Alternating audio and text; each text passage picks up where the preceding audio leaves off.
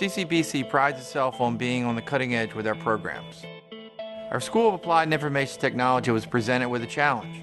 How do we turn ideas into reality? The answer? Bring it to the Fab Lab.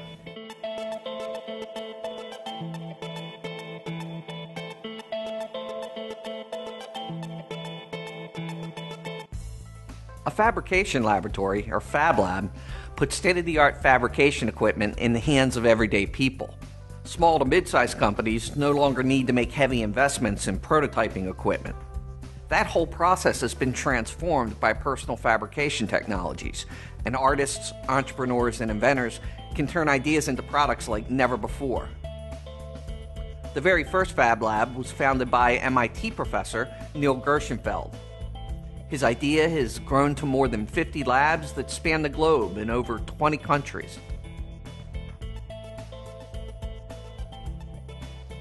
The Fab Lab at CCBC provides the community with a place to bring their ideas for design, collaboration, and fabrication. The lab is located on the Catonsville campus of CCBC, which makes it accessible to the entire Chesapeake region.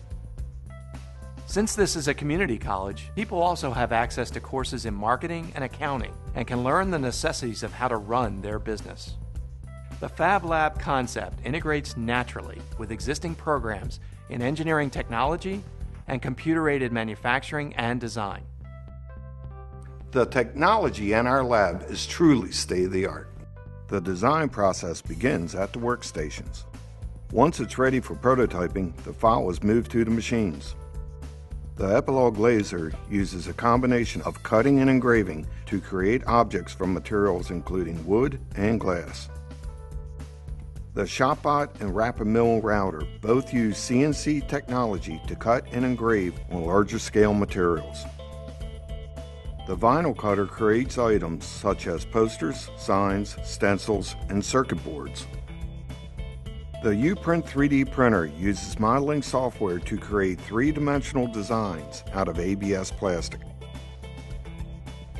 The Polycom system connects our lab to a global network, which allows our students and faculty to communicate instantaneously with any Fab Lab around the globe.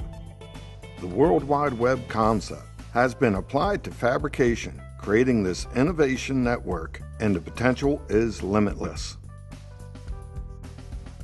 Community colleges are places that should solve community problems. This Fab Lab, it's really solving a problem of how do we begin to get engaged with the future of manufacturing in Maryland. This is a really great example of how that can happen. It makes perfect sense to have a Fab Lab at CCBC, where it's accessible not only to students, but to everyone, and that's consistent with their mission as a community college. CCBC even offers immersion programs that bring in local youth to begin learning about the world of manufacturing.